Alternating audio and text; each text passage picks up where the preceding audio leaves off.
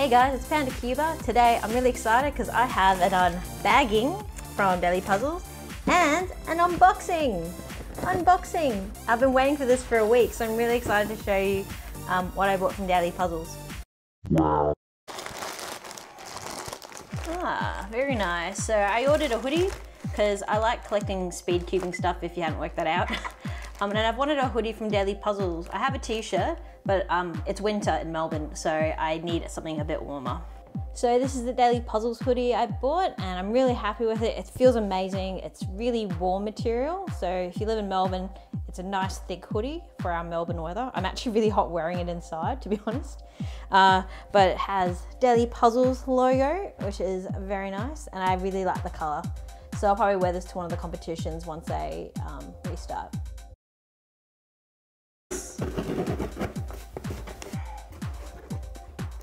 Ooh, so many things in here. Very exciting. Alright, so the first cube I'm going to go through is the function. I'm probably butchering that. It's an apple cube, and I think that's pretty awesome. So it's just a 3x3 mod.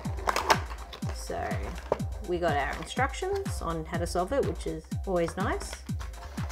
I just got it because I thought it looked kind of cool as a shape mod. And I've heard really good things about these. It's actually got a bit of weight to it. So as far as shape mods go, it's pretty nice. It's more of a pink finish. The camera kind of makes it look a bit red.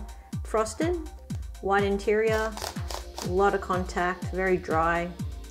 Corner cuts, I can't believe how easy that corner cuts. Okay, so it corner cuts really easily there. Once you go closer to halfway, it still goes. Let's go halfway. It still cuts, a little bit more friction. And then yeah, just past halfway it won't cut. Let's have a look. Okay, so right off the bat, I'm gonna say with trying to execute a sexy move, not very easy.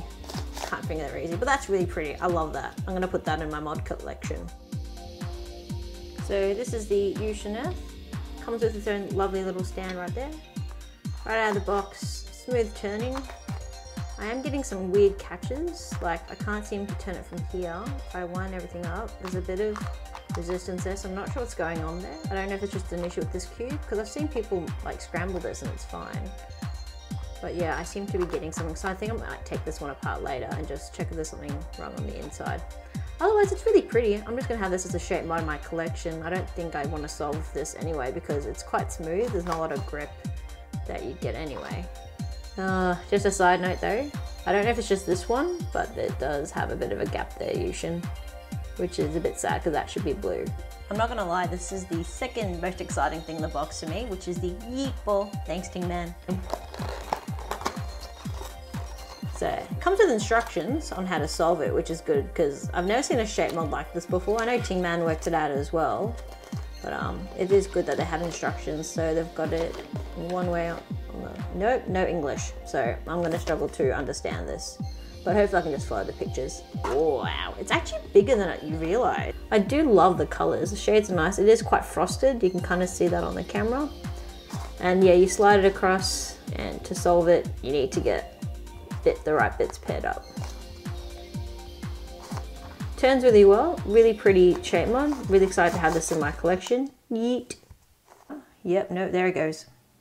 So just as a size comparison, this is my 356 XS and this is the Yeet ball. So now I'm really excited. This is the last thing I wanted to unbox because what I was looking forward to most. This is the X-Men Pyraminx Bell V2. So looking forward to cracking this one out.